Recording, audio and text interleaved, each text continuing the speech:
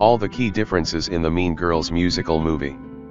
The original Mean Girls may have been released in 2004, but its Y2K cultural zeitgeist quickly translated into one of the most quotable movies of all time. So much so, that it was adapted into a Broadway musical in 2017.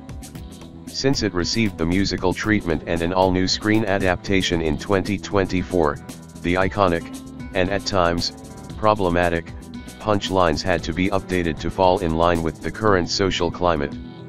And, let's be real, some of the jokes from the Mean Girls definitely wouldn't fly in 2024, and even a mean girl like Regina George is sensitive to certain groups and well aware of cancel culture.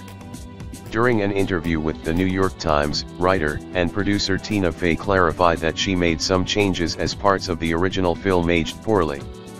"I was writing in the early 2000s very much based on my experience as a teen in the late 80s. It's come to no one's surprise that jokes have changed," she explained. "You don't poke in the way that you used to poke.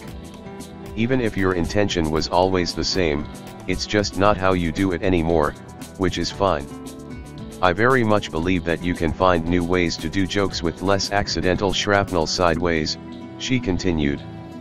She added, "I know that even Regina would know what wouldn't fly. She's going to find a way to inflict pain on people, but she's not going to get herself in trouble," Tina explained.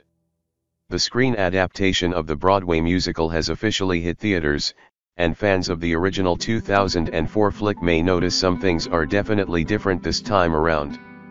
Ahead, find all the key differences between the two films. Katie has a single mom. In the new film, The Office's Jenna Fisher takes on the role of Katie's mom and she's raising her daughter as a single parent. Janice is openly queer. In the original Mean Girls movie, the storyline tiptoed around Janice's identity by using Lebanese as a descriptor and through Regina's joke made during the gym assembly where she says, "It's her dream. Jumping into a pile of girls." This time around, Ollie Crabblehoe's take on the character is openly queer, and her jab in the burn book calls her a pyroless. And because of that, her past with Regina is more complicated. Janice has complex feelings when it comes to Regina and their past, according to the new film. In the 2024 adaptation, the pair were best friends in middle school and had matching plush toys. When Janice came out to Regina, they both put gay pride pins on their toys in solidarity. Damien tells Katie that Janice and Regina even kissed during a game of Spin the Bottle, but it turns out that Regina only did it to get attention from a guy named Kyle.